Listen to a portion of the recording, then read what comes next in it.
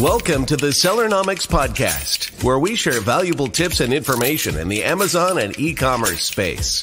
Each week, we deliver the best interviews with some of the top Amazon personalities in the industry to help you grow your business. Today's episode is brought to you by Getida, the global leader in FBA auditing and reimbursements. Get $400 in free FBA reimbursements at Getida.com/Sellernomics. And now, here is your host, Lisa Kinski. Hello, everyone. Welcome to today's episode of Sellernomics. My name is Lisa Kinski, and I have with me a new friend, but very excited to get to know him. We just recorded a Prime Talk episode the other day. Very excited for our conversation today. I've got Henrik Johansson with me from Gembah, and we are going to be talking about how top e-commerce brands create new and unique products with ease. So let's bring him in. Henrik, how are you? I'm doing great. How are you? Doing wonderful, dear. Thank you so much for being here. So my pleasure.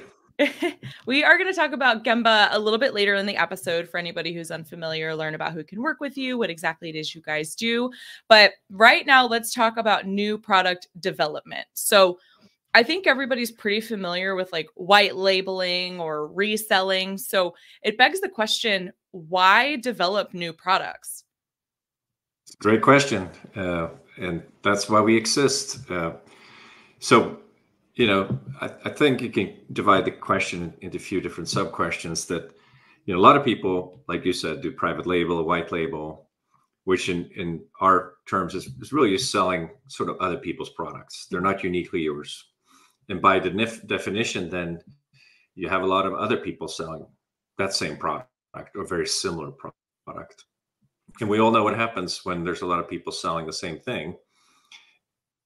It often becomes a race to the bottom in price. If you can get the same product in a lot of different places, odds are the customer's going to buy it wherever it's cheaper.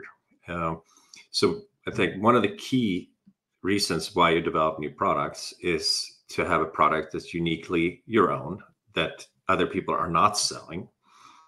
And really, if you're looking at any successful brand out there that is, a household name, they certainly have their own products, right? So certainly you can achieve some level of success, and there's clearly a lot of people that have achieved a lot of success in marketplaces by selling other people's products. But if you're truly trying to create something of sustainable value, something that's going to be worth a lot, that somebody's going to want to acquire sometime in the future, I believe that the best way to get there is to have your own unique products that only you are selling, that gives your customers a reason to keep on coming back to you to buy that product. So I think that's number one, sort of differentiated from having your own product versus selling other people's products. Then there's a number of other reasons too, right? If you think of your customer, you're selling a customer, you may have one hero product, right? That this is my top product, my Yeti cup or my headphones or whatever it is. But if you're familiar with the term, I know you are, but lifetime value of a customer, right? If you acquired a customer once, you sell them one product, great. If you only have one product to sell them, you're going to have to keep on acquiring new customers to sell them that same product, right? But if you have a number of different products, you can acquire once and sell them many times. So that's what a lot of our customers do. You may start your business with one hero product that you sell, but then how you can really monetize that customer many times is by having a lot of additional products you can sell them. What Amazon always says, if you like to buy this, you may also like to buy this.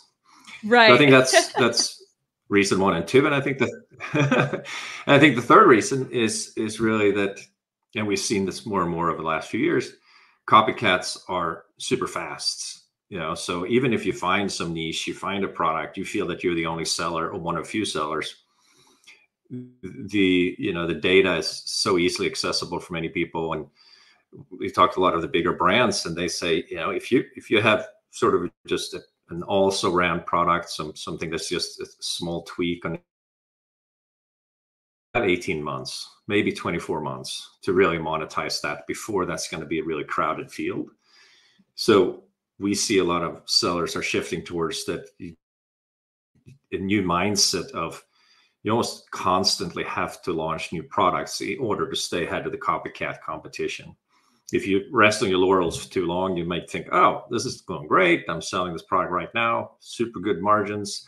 It's going to last forever. Odds are it's not going to last forever. That competition is going to start chipping away at you. So we believe that the best way to continue to stay ahead of the competition and continue to have healthy margins and high LTV is to continuously launch new cool products. Sorry, that was a long answer. No, that's okay. It was definitely a thorough answer. And I think we can take this in a couple of different directions, right? Which are, how do you know if a new product idea is any good? And I think that's one of the reasons people private label or white label something is, if it's a product that's already selling, yes, it's a race to the bottom with price, but you know it's already selling. You know you can make money with it. Versus if you make too unique of a product or that is too hyper niche, then you may have difficulty finding your audience, or people are going to look at it and say, what is this? Like, and then you have difficulty being successful. So how do you know if a new product idea is even any good?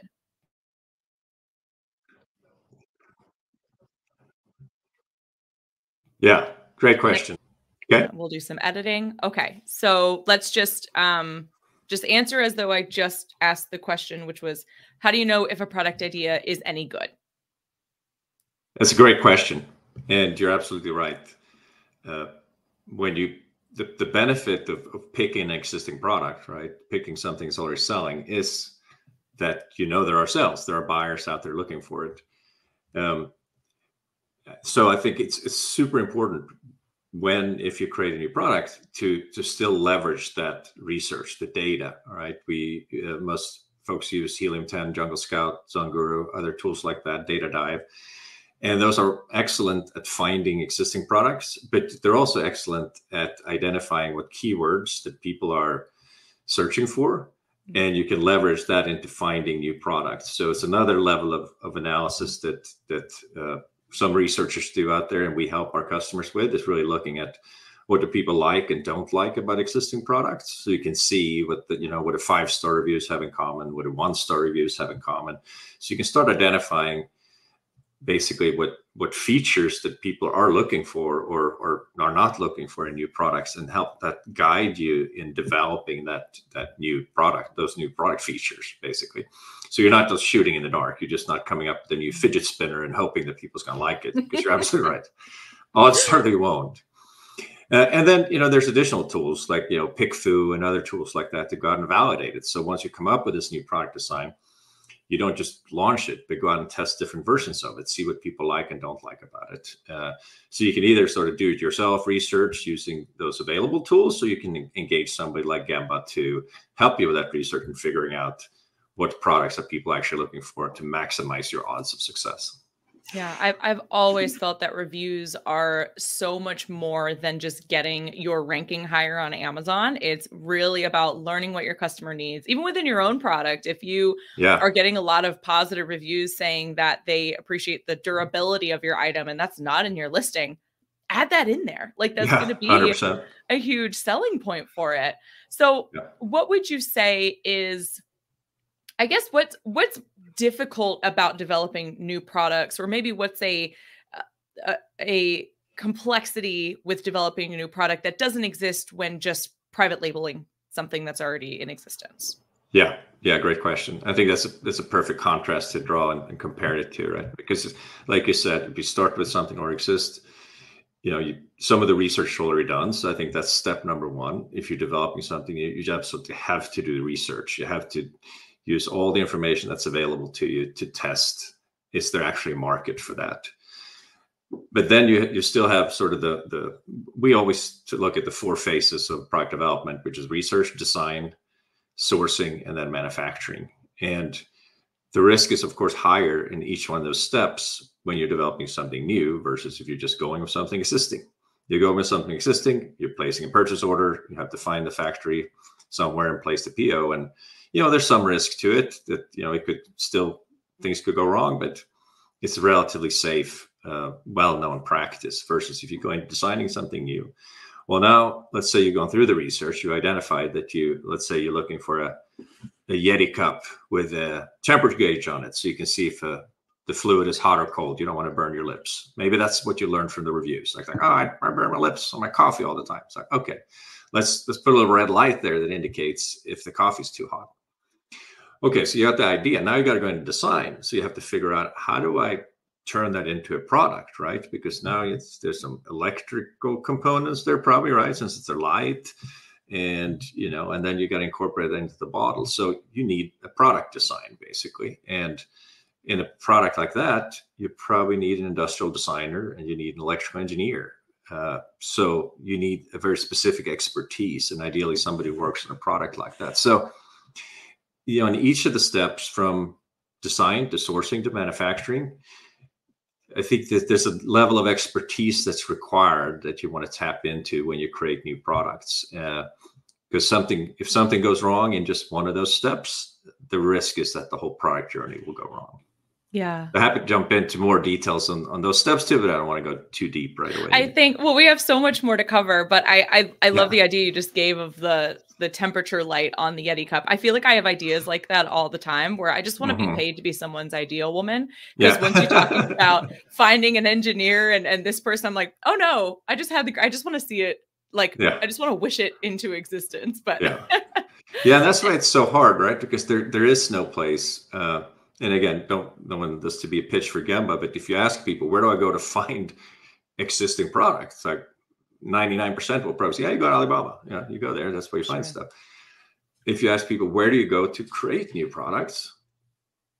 I don't know what people say. I think you get 99 different answers if you ask 100 people, right? So that's why we created Gembah, because we know it doesn't exist, and we know it's daunting. Or just like you said, I got to go hire an industrial designer, an electrical engineer that knows something about how to create a bottle with a light on it. And even if you do find them, now what do they do? Or do you have the expertise to tell them what to do, who does what, in what order, and what are the deliverables, and what are the outcomes that have to come out of that? So you can get a spec that you can actually give to the factory that they can quote on. So there's a lot of knowledge that go into that. And that's why we always recommend that, to, at least if you're doing it the first time, and maybe if you're doing it for the fifth time too, to work with experts that can help guide you through that process so that you don't make those mistakes that can be very costly in the end. Yeah, absolutely. I think definitely hiring an expert like Gembah is, again, not to make it a pitch for Gembah, we'll do that at the end, but, hiring an expert to help you, because when you're working with these factories and these manufacturers, you really have to break it down. I remember as a kid, we did this exercise of write down the steps to make a peanut butter and jelly sandwich. And we don't think of it as it's okay, you take 2 pieces of bread, you get peanut butter and jelly, sandwich it, and enjoy. It's get the bread out of the cupboard, take off the twist tie, you have to get really, really granular. And most people just don't think in that way. But you had said something before about, seeing there, if where do you go to get existing products, right? And I wonder where do folks go to see if there's an existing patent that they're infringing on? Because it's easy enough to say, Yeti has a patent on their bottle or whatever. That's easy enough to find. But if somebody has a utility patent, because there's 2 kinds, right? Utility patent and design patent, as far as I know. We could, get a patent lawyer in here for more detail. But if you're trying to file a patent on something or create a product, how do you know if you're infringing on somebody else's, thus getting yourself into even more trouble than before? Yeah, it's a great question. We get it every day. So for starters, we're not attorneys, so we can't provide legal counsel. That said, we have partners that do that. So we have excellent IP attorneys that can help with that. And 2, we do very thorough research that is not technically patent research, but as you know, Amazon really only recognizes and help enforce design patents. They don't get involved in utility patents.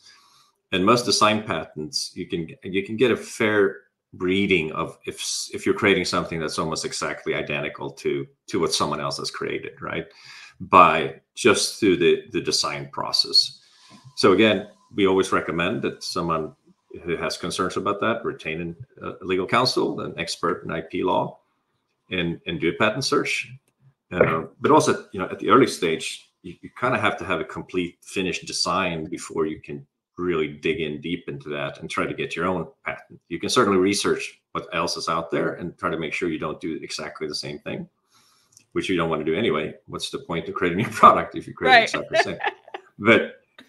But then as you're finalizing the drawings and you get close to this and you're ready to place a big PO, then I think it's always worth to do some level of IP research to make sure you're not violating anybody else's patent. Gotcha. Good note. And I love the disclaimer. We are not lawyers, people. We are not attorneys. Yeah. This is not legal advice. Yeah.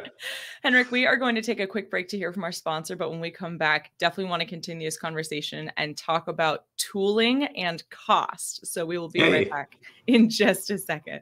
Hi, Amazon sellers. Make sure to maximize your Amazon FBA profits with Getida. We're dedicated to maximizing your FBA reimbursements. Plus, for Sellernomics listeners, we prepared a $400 offer to get started. So just visit Getida.com/Sellernomics to claim your offer and start boosting your Amazon profits today. And remember, with Getida, your hard-earned money and profits stays in your pocket. All right, y'all. Be sure to head over to Getida.com/Sellernomics for the first 400 in FBA reimbursements free. We are back with Henrik Johansson from Gembah. So let's talk about tooling, right? So the whole purpose of creating a new product is to make something new and unique. And in theory, you would have a little bit of difficulty finding a manufacturer who can just say, oh, I can make that for you, no problem. Like, we're a spatula manufacturing plant. We're a bottle like, if you're making a totally new product, it's going to cost a fair bit. So how do you find the manufacturer that's going to be best suited to tackle your project? And what are the upfront costs, to kind of get like a two-part question in there? Yeah, great question. And the answer is it depends a lot on the type of product, but let me give you a more actionable answer. One problem we see a lot is folks coming to us and they've done product design in isolation from manufacturing. There's a term in design called DFM, design for manufacturing, that I'm sure you're aware of. And that basically what it means is that through the design phase, you make sure that you're designing it for manufacturability. And the way to ensure that is to involve relevant factories during the design process to get their feedback on the product you're making, right? So, of course, if you're making something completely new and innovative that's never made before, also you're going to have to spend a fair amount on tooling and moldings. And like you said, I'd say 80% of our customers are really looking to create some incremental improvements, something that is a unique SKU that's different from anything else in the market. But they don't really have a vision or a very detailed vision of exactly what that needs to look like. So go back to the bottle with the temperature gauge on it. Like, does it really have to be this rounded corner, or does it have to be this handle, or are they somewhat flexible as long as that core feature of the temperature gauge is on there? And normally, if there's some flexibility, we find that we can save brand sellers more than 50% of the cost of a traditional product development project by working directly with the factories early in the process. Because if you start with what's feasible and what's affordable, what can be made without massive retooling, you can often find a result that's satisfactory to the customer, that they can get done faster, better, cheaper, with lower costs, quicker than they would, versus if they design something from completely from scratch at a very high level of detail, and then go into the factory and say, can you make this exactly this way? Does that make sense? Yeah, definitely. And I wonder, what is the timeline for doing something like this? Coming up with, from today, I have an idea for a new product, to having it in hand, completed, ready to go on the shelf. Yeah. So I'd say for a medium complexity product, let's say like an insulated drinking cup with some feature to it, right? You're probably looking for the traditional method, at least 3 months of design, probably another 3 months of sourcing, and then 3 months of manufacturing. So like 9 to 12 months if everything goes well. Right.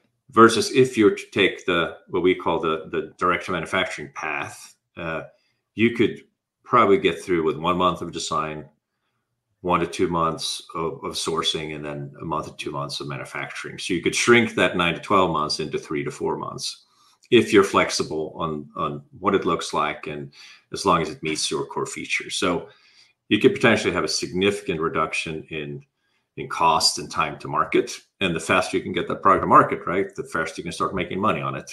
Sure. And get a return on your investment. So it's generally, unless the prospect or the customer is looking for something very unique, or they have a very clear picture of how this is going to innovate and change something and it has a huge revenue potential, we almost always recommend that do the design for manufacturing, see what's feasible, see what the factories can help create that meets your needs, and use that as a path to get to market faster and with lower risk than traditional method. Okay.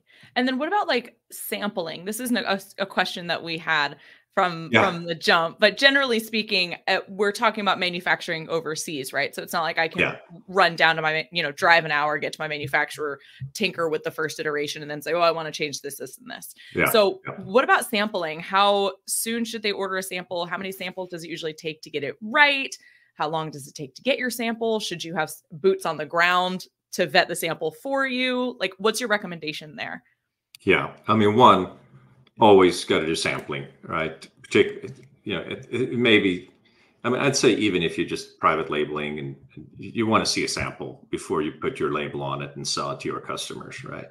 But particularly if you're making any kind of modifications, because the slightest modification may alter the functionality of that product. So you absolutely have to see samples. And we generally recommend that you see samples from multiple different providers, because it's not always like the most reputable or the most expensive is the best. Sometimes you may get an awesome sample from somebody who's a lesser known that's willing to be more aggressive, right? So yes, get samples, ideally get it from multiple different folks, and definitely if you're making modifications, make sure you get samples and plan for multiple sample iterations, because typically the first iteration is not going to be perfect.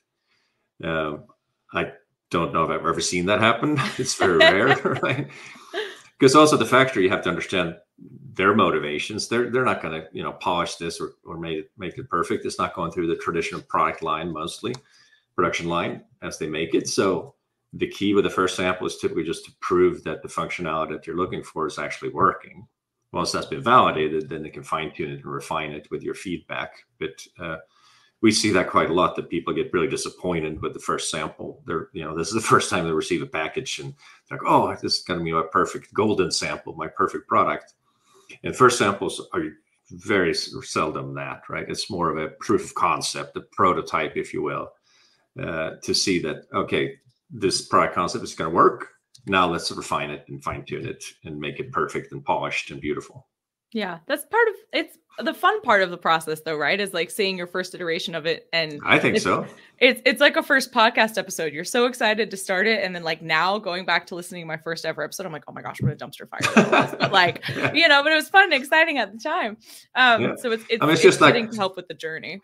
Developing a website or software or something like that. Yes. You would never start with a full resolution finished product. You start with wireframes. You start with the simplest version of it to visualize what you're trying to achieve, and then you iterate and iterate. Right. Your MVP, your minimum viable product is all we're after here. Does it work? Okay, cool. Now make it pretty. So what would be your recommendation then for sellers creating their first product? What would you recommend as the first step to get started developing a new and unique product? Yeah, I think research, unless you have a clear, sometimes we get folks that, are in close contact with the customers and they come in and it's like, I just know that my customers want this product. I still recommend some level of research too, because even if they're saying that they want it, do you know exactly what they're looking for? Do you know what the competition is for that product? That's something we see sometimes, that people come in and say, yeah, I want to make one of these. And then you create that thing with the drinking cup and they realize that Yeti has a version of that. And now suddenly you're, competing with somebody that has $100 million advertising budget, right? So I think even if you are convinced that your idea is a great one, we always recommend research on the front end. Sorry, what was the question again? What do you recommend as the first step? Yeah, what do I recommend? First step, research. 100% research, yeah.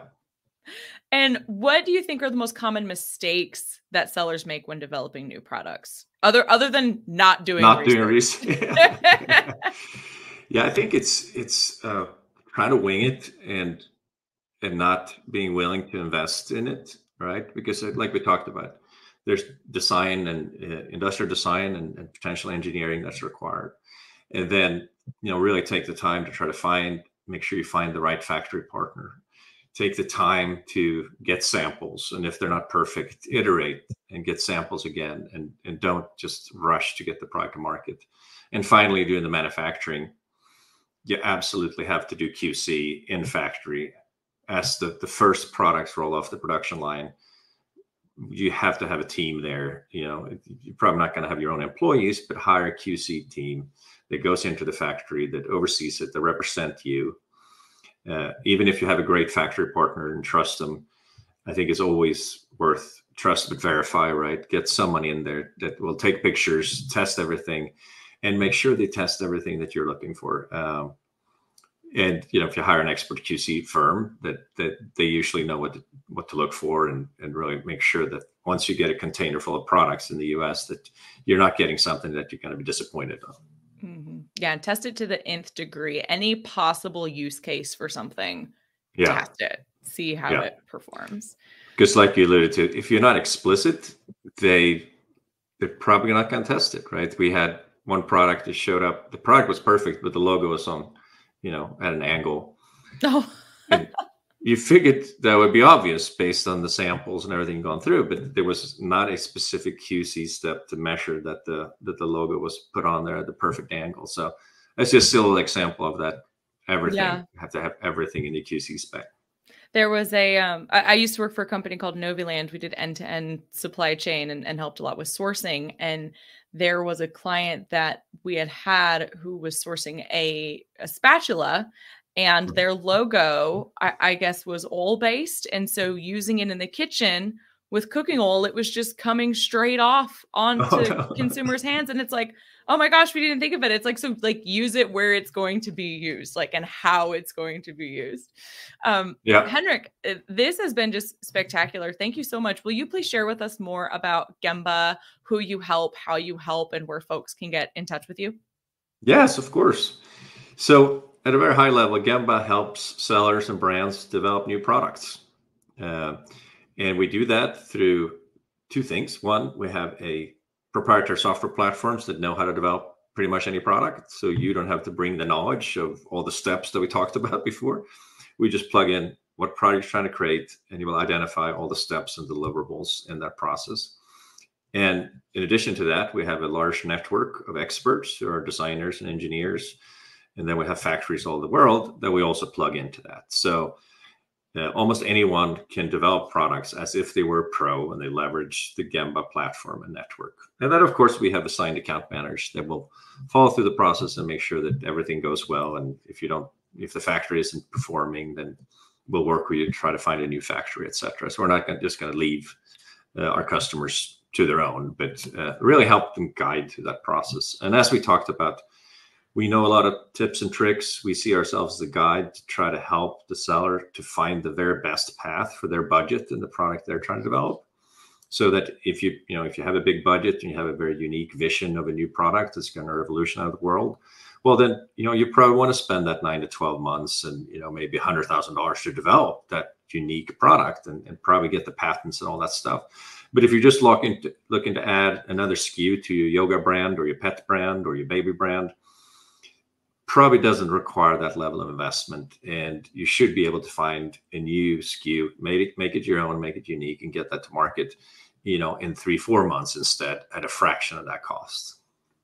I'm curious, have you pursued creating a new product yourself, or? Well, we try to stay out of that. We want to be the provider, the service provider. Many people on our team are expert product developers. Our co-founder, Steve Bluestein, he was in Shark Tank and got his pet product brand funded. And, most of our design team are from Dyson. So, some of the best product designers in the world. So we have tons of that expertise in our team, but we focus on helping our customers develop new products. We don't develop our own. I love that. And you guys are, I think we talked about this at the end of Prime Talk, but really looking for folks who understand how to sell online. So maybe not a super great fit for somebody launching their first product ever, but somebody who understands brand building, understands selling online, and is just looking to move their brand forward would be a good fit to work with Gembah. Is that right? Yeah, I'd say most of our customers are definitely that. They've figured out how to sell and they have an existing brand and now they want to add more SKUs to it. But certainly if it's a company that have a big vision and they have the funding to develop the product, we'd be happy to help with that. But I'd say our target customers typically like $1 million in revenue and above. Perfect. Okay.